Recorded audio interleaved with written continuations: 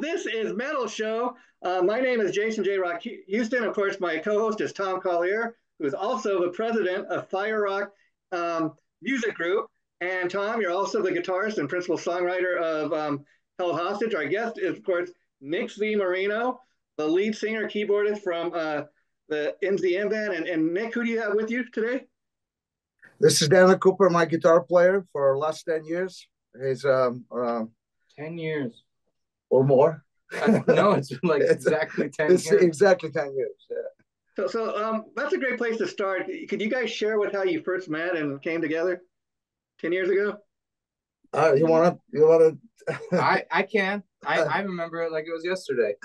So so I was opening for the mighty NZM. I was playing in a different band called Requiem, actually with our now drummer, Kevin.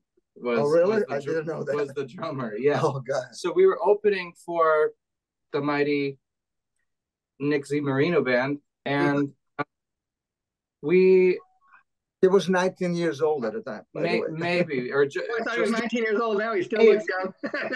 Yeah.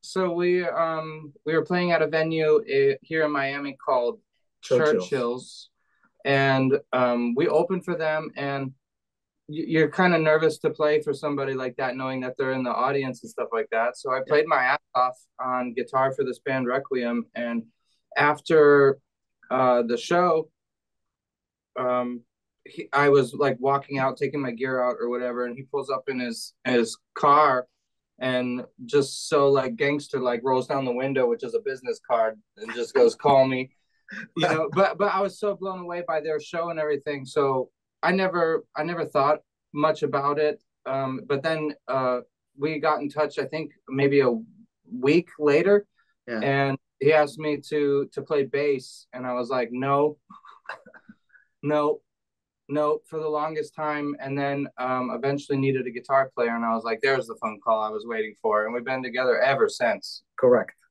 Okay, so I love that, staying true to who you are. Like, no, I'm not a bass player. I'm sticking to the guitar. I knew I was the guitar player of this band. I just did. Okay, how about you, Tom? You have any questions for the guys? No, nothing for him. Actually, I got a lot of stuff. Well, Nick, I want to start off by saying that I talked to the distribution company today, and you actually had some of your. We got a lot of pre-sales. I don't know how many yet, but we know that your vinyl has sold and your CDs are selling right now. We just don't know how many yet, but they just said stuff is being sold. So you got some pre-sales going. So congratulations on that. I'm very happy for you. I'm glad I get to see that tonight. So on July 19th, it's going to be a big day. Are you excited about the release of the album worldwide? Absolutely. He just saw the album for the first time, actually. Yeah. Yeah. Oh, really? He's blown away. It's so good. Yeah. It is. Did he tell you I designed the art cover for him? Yeah, we have it here. Yeah. Great job. Did he tell you who did the artwork for him?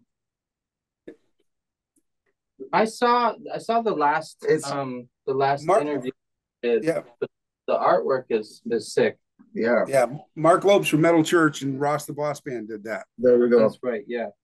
He's the best. Awesome. I literally just got it a moment ago. I can't wait to go through it. Yeah, it's great. We're excited about that, and he's got some radio stuff going on. I mean, we did some views. I mean, I'm excited about this week's radio. What's going to happen? You're going to get a big bump when this releases on the 19th, because the whole album goes to radio, not just the single. Right now, your single's at radio, so we're expecting. I mean, I'll be shocked if you don't hit the Billboard charts with this album. You know, that's how good it is. That's how good I feel about it. So. At least a few of them on there are pretty damn good, I think. Yeah, especially there are the songs that were released under Nick Marino solo records by Ingram Mouse 2010. So this is like kind of remake, and he replayed the guitars. It was actually a different guitar player. He replayed the guitars and bass. That's why it took a little bit longer, So we did a little remake of the songs, and I think it sounds much better now. I was talking with the radio guy, because I played with Sweet 2 weeks ago. I was out with Sweet. They came to New York, so I was their direct support act, and the radio guy was there, and we talked about you afterwards. He said, I expect a big bump once he gets that album released. He said, because then I can send the whole thing off to radio. So, but anyways, go ahead, Jason. You were saying something. That's interesting that the fact that, I thought this was like a best of, where just kind of like a greatest hits collection of everything you put out, which it is, but the fact that they're new recordings, that's kind of interesting. Talk about the decision to do that. Yeah, that's exactly what I told Tom. When they offer, I could just release them as they are, but when I listen carefully, I said, okay, I want to do a little change here and there. So there's like, how many songs with it? 5, 6, or 7. We did a little remake. Like want to put like a little bit. I didn't like the guitar. I want to do. I basically didn't touch the drums or vocals. There was just like a little touch ups. It's like almost like a painting that you want to. But it's also like closer to how we do it live. You know what I mean? When you have like a recording and stuff over 10 years or something, it kind of changes when you do it in front of an audience, especially with different musicians and stuff like that. So we kind of wanted it to be more or less what we sound like now, as opposed to just re-releasing recordings. That's cool. And I was curious, like with doing that, do you take down like the older versions of the songs, off of different streaming services, or are those left up as well? Like you got different versions. That's a good question.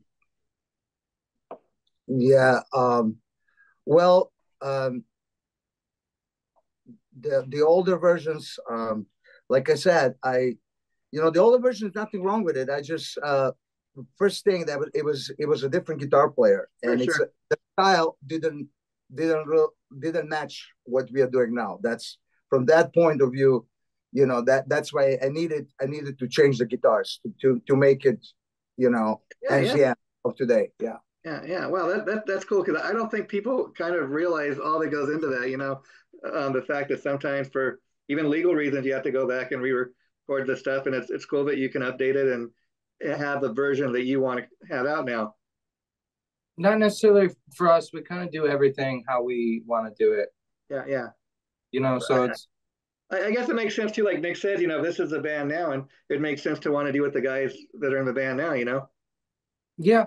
At least for the last 10 years, Nick and I have been the toxic ends of the group. You know what I mean? The core of NZM. We've been doing almost everything ourselves since I joined, at least. But we've gone through members and stuff like that, and a lot of which are still on recordings today.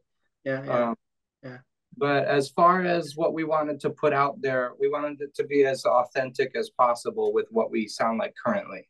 Mm-hmm. Nick, you often hear people say, which I totally disagree with this statement, keyboards suck in rock music, but I say this, I say there's Jon Lord, there's Derek Sherinian, and then there's Nick Z Marino. Now, I was curious, how did you first start playing, the piano, the keyboards, and choose that as your instrument of choice? Can't wait to hear this. Actually, when I was a kid, I was singing first. Okay. But then I went to the classical music school. I started playing piano, and classical music, and of course that was my instrument. And I learned later a little bit of guitar, but basically you just mentioned Jon Lord. That's exactly who was my idol. I was inspired by the organ sound. Most of it, I didn't like piano, to be honest with you. It's just like an organ, yeah. Consider myself keyboard player or organ player. I'm not really a piano player, I got you. Okay. Yeah. And that instrument is just magical to me, and that's how I started. Then later on, I remember when I was like 14, 15 years old, and it was all instrumentals, band. There was a guitar player, bass player, drummer, and me on keyboards. So nobody wanted to sing. It was like, oh, come on. No, there's like, and then at one point, hey, somebody needs to sing. And then I used to sing before, and then I started singing as well. Yeah. That's awesome. That's cool. Yeah. The guy can do it all. Now, Tom, I was curious, the No Innocence video, that's been getting great reaction. And that's probably, people are still checking that out. But being the record company president, what's the chances that we're going to get another video from NZM Band? Well, I'm sure Nick's going to do more videos. We've talked to him about that, and I'll tell you, Nick has got some great ballads too. This album's a fantastic album. He's got some other music that we didn't have enough room for it. We should have done like a double album for this guy. I mean, he's got some great songs out through there, and I'm sure, Nick, are you going to be doing more videos? We talked a little bit about that. We already have one video ready. You know, Yep, so the record comes out, we'll and it's the song that we actually co-write together. It's The End of Days. You know, the video is already done, and it's going to be posted, you know, in matter of weeks or months, you know, after the record is released. Yep, absolutely. Oh, of course. I want to talk about. Go ahead. I just wanted to ask, what did you use to get what's your guitar rig? Because I'm a guitar player, singer myself. What do you use for recording and playing live? Are they different? Two different things? Or are they the same? Marshall, that's me. What kind of guitar? I have my own handmade custom done by Ensworth Guitars in Nashville, Tennessee, which is all built from reclaimed wood from like historical buildings and stuff. So what I have, the purple one that you probably see a lot, is an Ensworth guitar built from the very first John Deere factory ever in Wilson County, Tennessee, from like 1890. So it's like a piece of the ceiling joist from that turned into a guitar, and I designed everything myself. And the volume knob goes to 11, literally. Yes, yeah. Yeah, we all know that. Now, what's the plans for taking the show on the road, you guys? Oh, yes, please. Yeah. Well, we have something from Tom in California, I think, in January. We have a few local shows in Florida, and then next year it looks like we're going to go to Italy, and there is a possibility to open up big U.S. tour, but I don't want to mention. I got you. Okay. Yeah, I don't want to mention which name, but one of the biggest names in rock industry. I know who it is. Yeah, you know, but I don't want to disclose because you know it's huge. It's huge. Until it happens, it is, you know, it is real. I don't want to. Can't say anything. Until everything's signed and sealed and delivered, right? I'm just a little bit superstitious to to announce something that is not. I'm not superstitious, but I am, however, a little stitious. Yeah. So, as a guitar player, I was curious. Do you solo a lot during the shows, or do I solo a lot? Like back in the day, every band had a guitar hero when we were growing up, probably, at least when I was growing up, and that was the thing back in the day. And then later on, people were like, "Oh, we don't believe in soloing," Well, let me ask you: is there a lot of solos in the record? I think there is, but that's why I'm asking. Like when we play live, imagine that times 10. Okay. That's all we do. The songs are basically roadmaps for us to just trade back and forth. Like our live show is drastically different than anything. Like we sit there and just jam the songs, and if that takes 15 minutes to get out what we have to say, then so be it. Yeah. Nick, you brought up Deep Purple. That's one of my all-time favorite bands from back in the day. And one thing I love about Deep Purple, if you ever seen them live, is especially the classic lineup with Blackmore. You could go see them live, and they would jam out to one song like for 30 minutes. Nothing like if you want to stay home, and I heard Richie Blackmore say, if you want to stay home, you can put on the record, but if you want to go see it live, it's going to be a different thing. Yeah.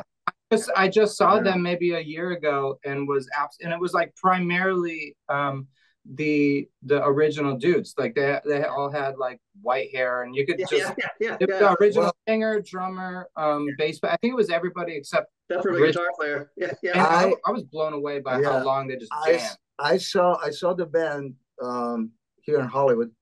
I think 2018, but in 2009, I had a privilege. I was touring with Yngwie Malmsteen, and we opened up for Deep Purple, entire tour in Japan.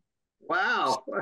So the first we hung out in the dressing room, the same hotels, bullet train, and everything. So I became friends with Ian Pace and Roger Glover.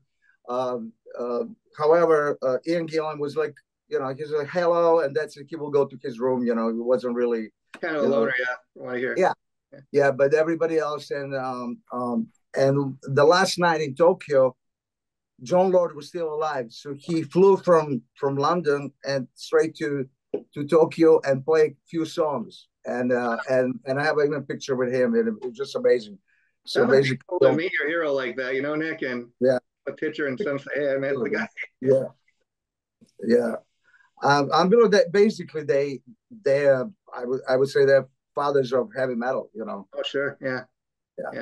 One of the I would one of them. Yeah, I would say Black Sabbath and Deep Purple. Like Deep Purple, probably more like progressive rock, whatever, you know. I mean, even if you go back to like the very early Deep Purple stuff, you know, like they had another singer before Ian Gillan. They were just kind of finding their roots, and you know, it kind of progressed, you know, more once Ian Gillan came into the band. Oh yeah, Ian Gillan invented the high pitched screams and everything. You know, when he came, it was like you know, completely. He changed the game. Oh, sure. I think it was 1968 or 69 when he joined the band. Yeah. You're right about kind of crazy when you think about it, though. Like the music they were putting out that long ago, and how it just still is epic. I know, and some of the recordings they still sound incredible. I listened to something from 1967. It's all, you know, it's all analog, and it sounds the mix technically sounds better than anything I heard today. It's amazing, you know. Yeah, I mean, that's why you put records from, you know, back in the 1970s and that, and you can tell that sonic sound of everybody being in the same room together, and you know, and it really is a different sound. When it's analog like that, man, you can literally hear where they're standing in the room. Yeah, you know what I mean? I've recorded analog. He recorded in Tennessee. Tell him about it. I had recorded some of my own stuff, and I absolutely had to do it analog. And you really have to hire some of the best musicians in the world to actually get that, because it's not like you can just, okay, we're gonna go back and just delete that, try again. You know what I mean? Like you have to get it. But when you hear the recordings back and everything, especially when it's mixed, you're just like, I could hear where everybody is standing in the room as opposed to where everything the mics are and everything like that. So it's such a real experience.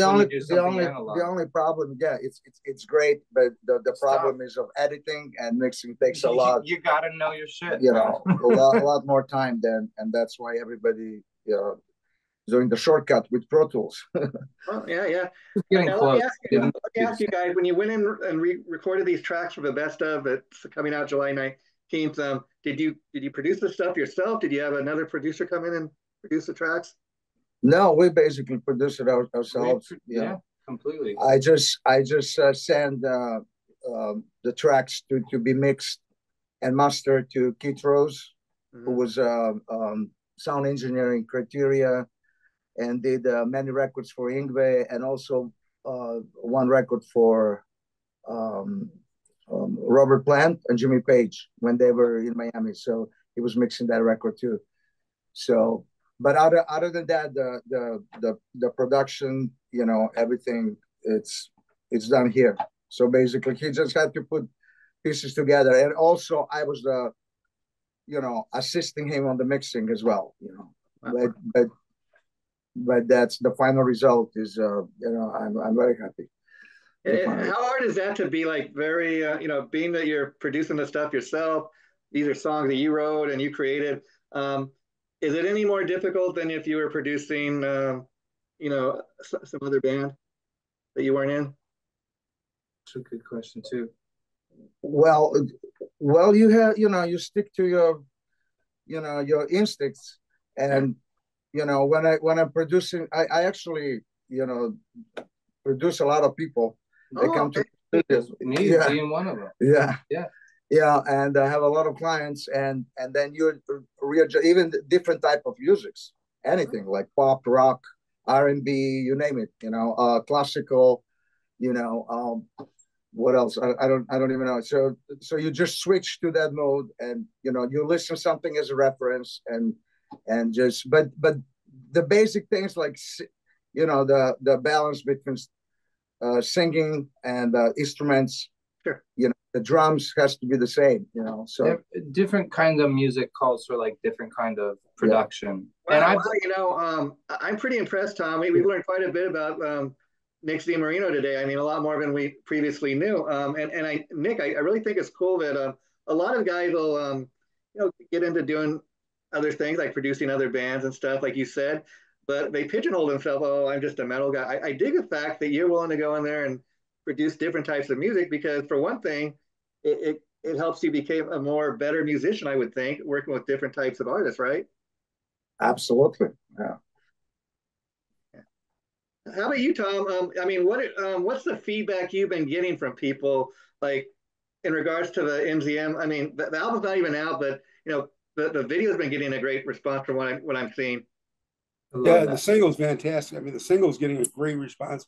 The best response I got was from the radio guy who's been in business for 30 years. I mean, he came to my show and says, I want to talk to you about Nick, about NZM. So he took me aside and said, well, let me play my show first and we'll talk afterwards, you know. But he was right there up front. He's a great guy. But I want to go back to the analog stuff. I actually, 2-inch tapes and stuff. I have on my new record, I just converted a 2-inch tape because we had to have it baked. You know, it was really old. It was from back in the 80s.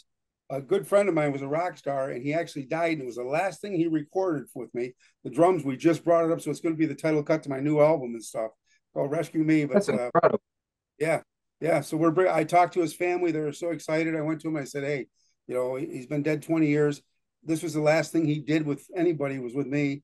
We recorded 6 songs. So 2 songs are going on this album, 2 songs on the next album, and 2 more on the last album, the third album. You're already way ahead. Yeah.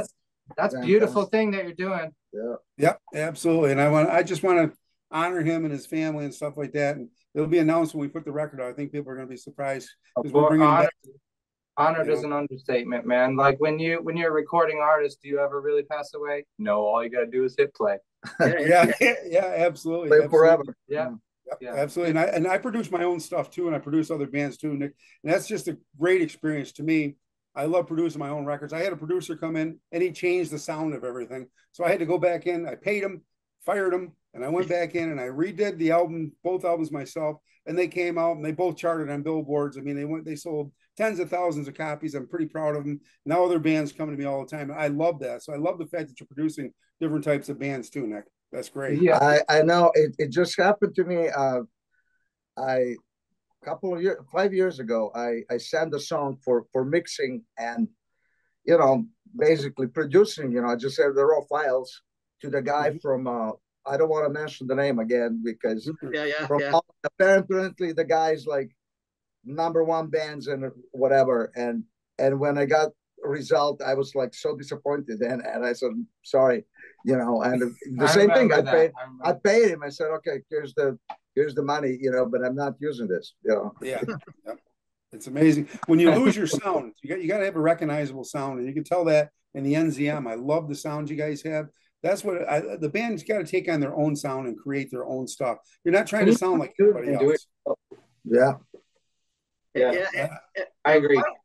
Final thing I'll say, guys, is in regards to the best of, I think it's a great way to kind of, you know, relaunch a band because there are people that have never heard of this band. They're hearing about it for the first time. You guys are starting to make some serious noise. And it's a good way for people to kind of really familiarize themselves with your back catalog, you know? Yeah. It's funny. That's like the best stuff. And it's just a learning about us now. But that's okay. Whatever works, right? And hopefully that there'll be a new studio album, you know, next year or whatever, right around the corner. Yeah, we're gonna help them name that one. The next one's gonna be called "The Best Is Yet to Come." The best yet. Yeah. Absolutely.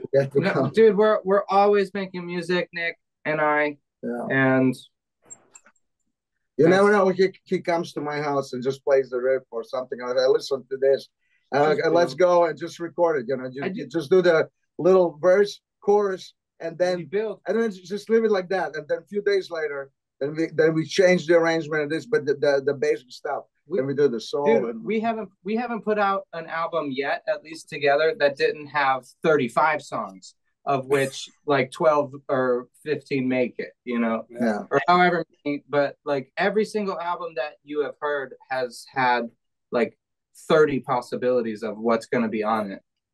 I love that. More is always better. Yeah, you know, forget the which maybe some of which you'll hear on the albums to come. Yeah, it depends on what we feel like. You know, I honestly, I could just go to the library and pick up the songs. It needs to be replayed and, you know, and then reproduced. But other than that, I have already the whole library ready. I got a prediction for you guys, Tom. NZM, future Firerock legendary artist. Okay. Love it. You guys, thanks for coming on the show today. Thanks again to Tom and Michael Wilkinson, who's not here, who actually found me on Facebook, and he recommended to Tom, and I really appreciate what Tom is doing and the Firerock, and we're excited, you know, and I can't wait the record to come out and to start playing live. Yeah, we'll definitely have you guys back on. It looks like this is going to premiere around August 6th. If that changes, we'll let you know, but feel free to share it when it posts. Hey, Jason, why don't we put this on before the 19th? Can we get it on before then? Let's get it on. We'll talk to Lathan. He can get it up. Yeah, let's get it on before their album releases. That's great. Okay, yeah, we will definitely do that. You know, you guys have Tom's got a lot of pull here, so anything for him. Guys, thank you guys so much, man. We'll be talking very soon. Thank you. This was absolutely awesome. Yeah. So much fun. Okay, so Tom, will you let me know when it's going to be? Yeah. It'll be up before the 19th. It'll be up before the 19th. Definitely. Okay, yeah. Okay, for sure, guys. Bye-bye. Bye. Bye. Okay.